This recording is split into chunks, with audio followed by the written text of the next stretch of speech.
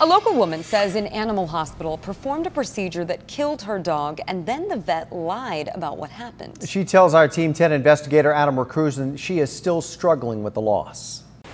Sitting on the rocks, watching dogs playing in the sand and water.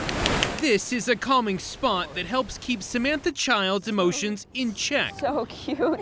It's the spot that used to be a constant playground for her dog, Henry. This is actually him at this beach, just right over there. Henry was an 8-year-old French bulldog, Samantha's best friend. He was also an internet celebrity, racking up tens of thousands of online followers.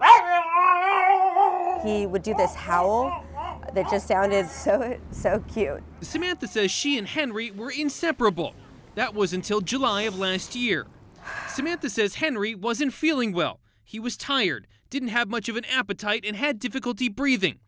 She took him to California veterinary specialists in Carlsbad.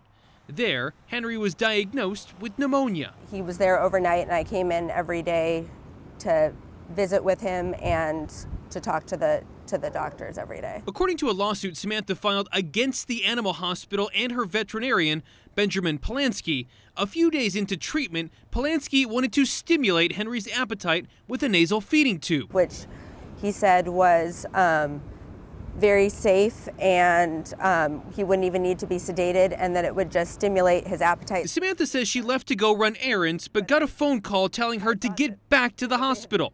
When she got there, she says Polanski told her Henry had a stroke. He wasn't breathing on his own. His heart wasn't beating on its own. I said, did something go wrong with the feeding tube? And they said that they had never gotten to the feeding tube, that he'd had the stroke and stopped breathing before they ever got to doing it. Later that day, Henry was gone. It was like so painful. My heart broke. Wanting to know the cause of the stroke, Samantha hired an outside veterinarian to perform a necropsy. The results were shocking. She told me that he didn't have any signs of stroke. There was nothing wrong with his brain. According to the lawsuit, Henry had a collapsed lung caused by an improperly placed feeding tube that punctured his lung. The outside doctor even turned up this medical record of Henry's, a time-stamped radiograph with his name on it showing the feeding tube inside of him.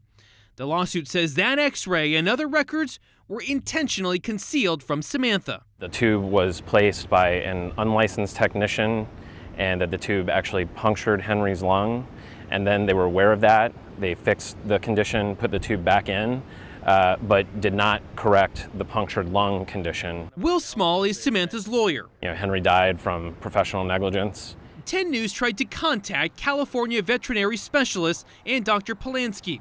A spokesperson for VCA and Polanski says they can't comment on a matter in litigation.